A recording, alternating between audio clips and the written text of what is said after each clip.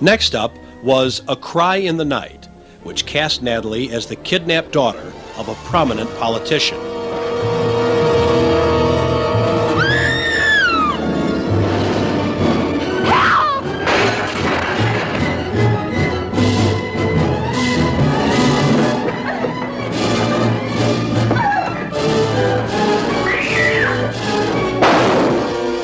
Quit stalling. Tell me what happened to my kid.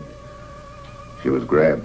Dan, that's not the... Why couldn't you leave her alone? Who asked you to come near her? Cut it out! Dan, no, cut it out! Look, you know as well as I do that place is full of kids every night of the week. Not my kid. She's not that kind. All these years you've held that against me, huh, Madge? Well, let me tell you something. Charlie Collins was a no-good, four-flushing liar.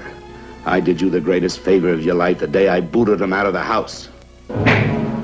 That's what starts them out in the first place. The need for emotional security. At least that's the explanation the psychiatrists agree on. I don't care about explanations. Give me a squad. I'll roust every joint in Main Street. You won't find him there. Where? That's all I want to know. Ed, where do we find him?